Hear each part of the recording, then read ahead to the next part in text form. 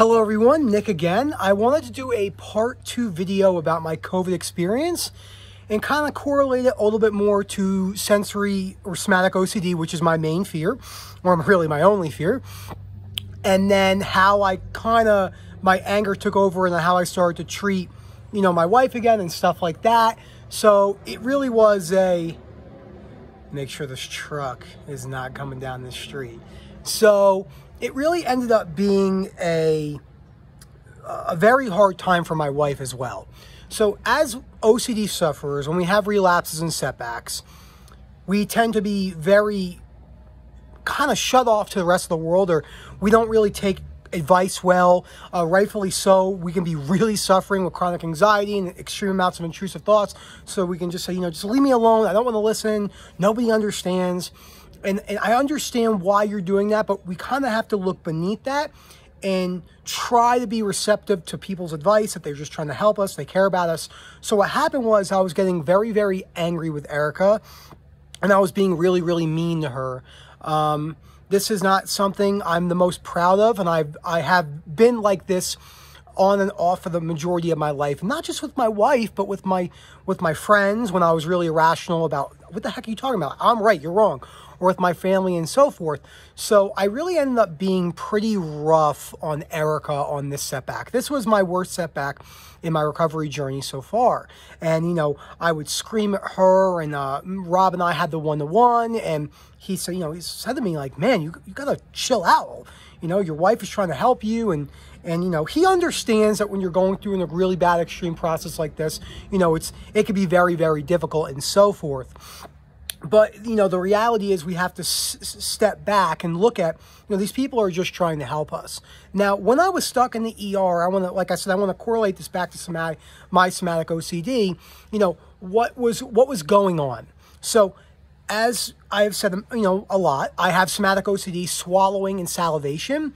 It's mainly salivation. Swallowing has started up 3 or 4 months ago, but that doesn't really matter because it's all just the fear of being stuck forever for a majority of somatic OCD people. That's our main fear. The internal checking is probably our main compulsion and avoidance behavior. So anyway, I started, like I said in my last video, I started to really become aware of my heartbeat. I started to really become aware of my breathing. I became aware of my blinking, I was like, what the heck is going on? While on top of having pneumonia, while on top of not being able to breathe and on oxygen. So it was just this really bad time for me in my OCD recovery journey. And these are the typical thoughts that were going through my head, okay, should I tell the doctor that I have OCD?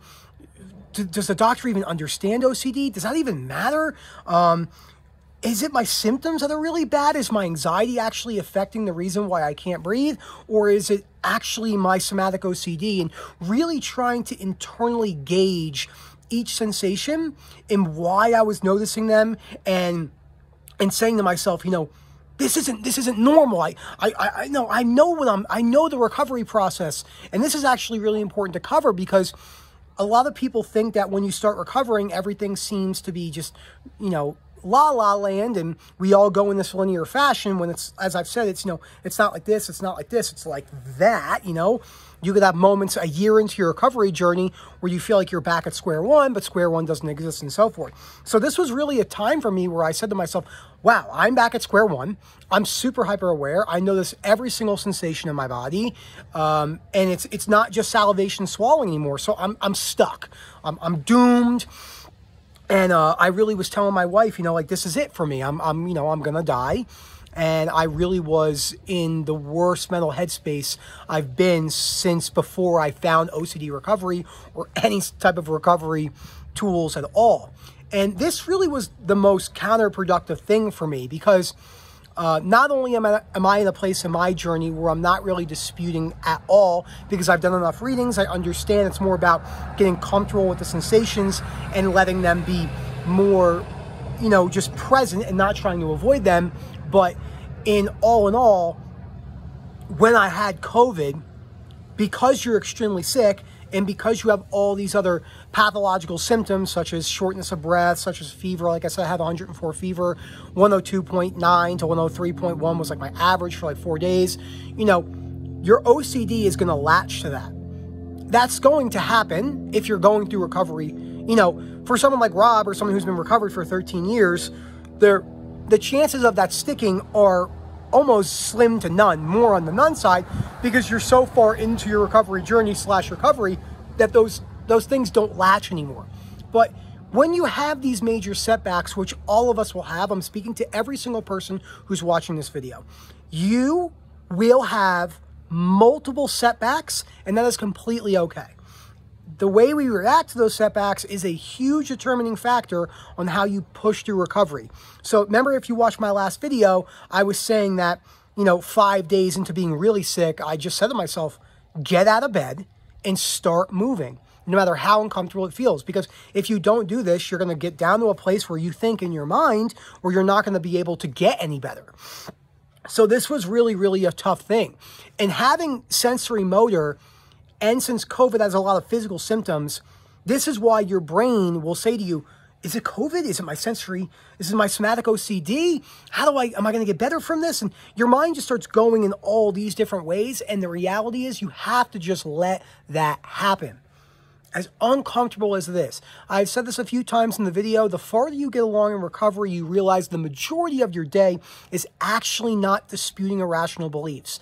Once you learn how to dispute, and once you learn how to see things rationally, you practice that in everyday situations, the majority of your day, especially for a somatic OCD sufferer, is just letting those sensations be there, letting those intrusive thoughts come. I'm very fortunate. I don't really have a lot of intrusive thoughts at all. I'm very physically sensational based. You know, like I feel everything. Hyper awareness is my main thing. So like I said, my thought was I'm stuck for hitting the table here.